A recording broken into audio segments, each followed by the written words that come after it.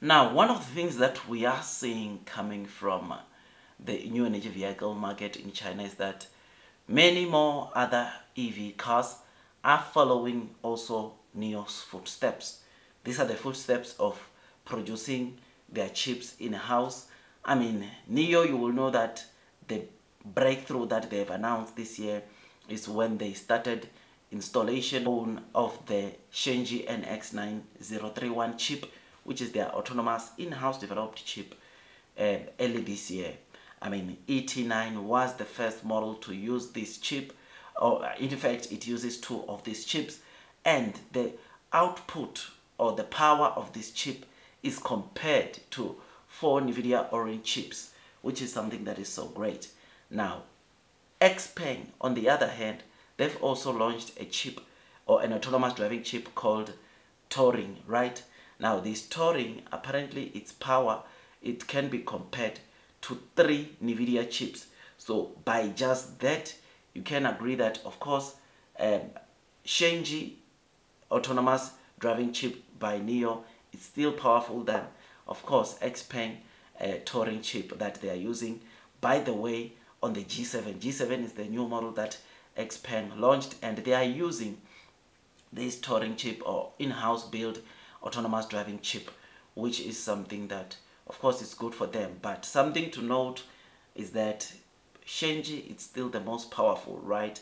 Because as soon as you notice that in terms of when you compare, right, the process node Shenji is using 5 nm, and Turing, it's unspecified. The computing power for Shenji Nio's autonomous driving chip is 1016 TOPS, equivalent to 4 Nvidia Orin chips, whilst the top or the computing power for Xpeng Turing chip, it's 700 TOPS, right? So you can see there the two, they are quite, there's quite a difference between the two chips, right? Now the AI model support for Nio, it has not been disclosed, but for Xpeng it's up to 30B parameters, right? The first vehicle to use Nio's autonomous in-house chip or model is the Nio ET9, which started deliveries around March. Then you've got the G7, which is the first model that is using Xpeng Turing chip. Software integration, you will know that what is making Nio, or what is making this autonomous driving chip to fully function well onto Nio cars is the operating system that Nio launched called SkyOS, right? It is the one that is helping, or an open source that is helping Nio do very well. But then Xpeng software integration, they are using XNGP highway autonomy, right?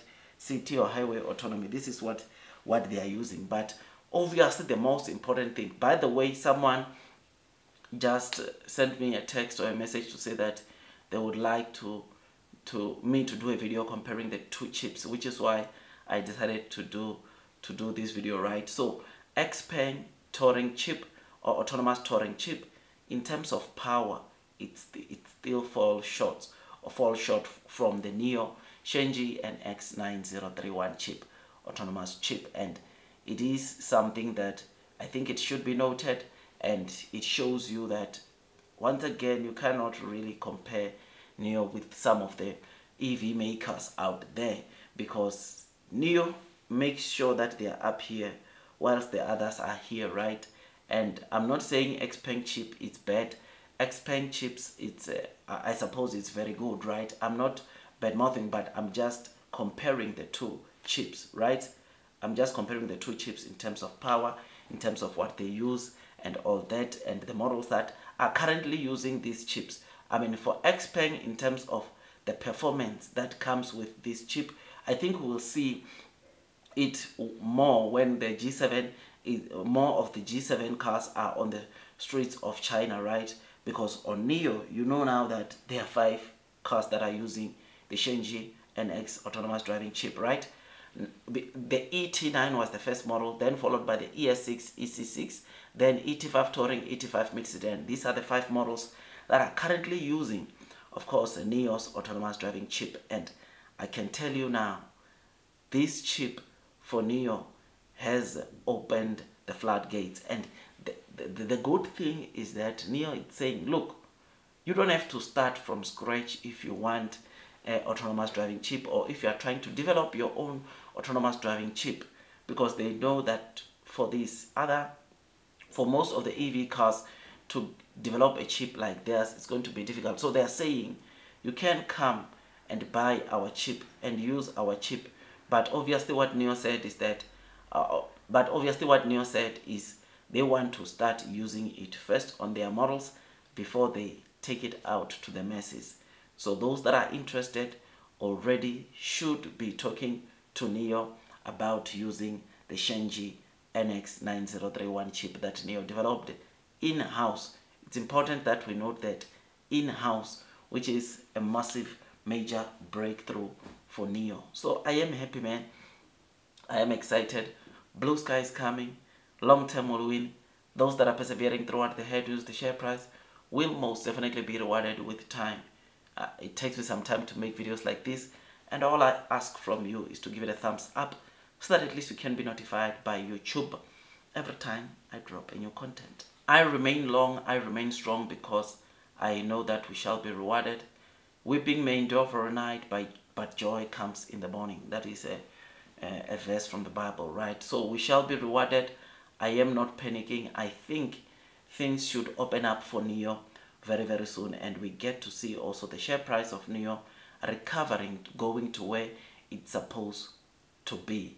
Like I said, it would be good to see Nio deliveries for July going over 30,000 deliveries, and this is the 5,100 insurance registrations we saw. That's a good start. We can expect more. We can expect a much better month than compared to the 25,000 or the almost 25,000 deliveries we saw from the month of June. Like, share, subscribe, hit that notification bell so that at least you'll be notified by YouTube. I remain long, I remain strong.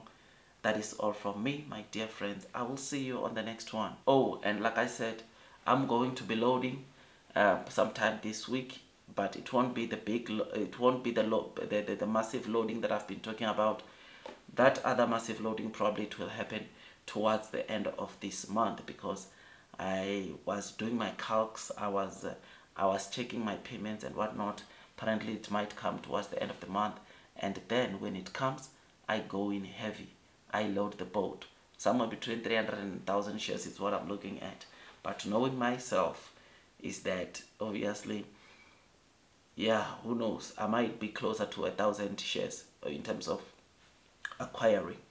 I might purchase almost 1,000 shares, but let's wait, let's see. The thing that is making me to say 300 and 1,000 is because there are also other plans that I want to use the money for, right? But I will see if I can't sacrifice. But anyways, I'll see you in the next one, my dear friends, and God bless you all.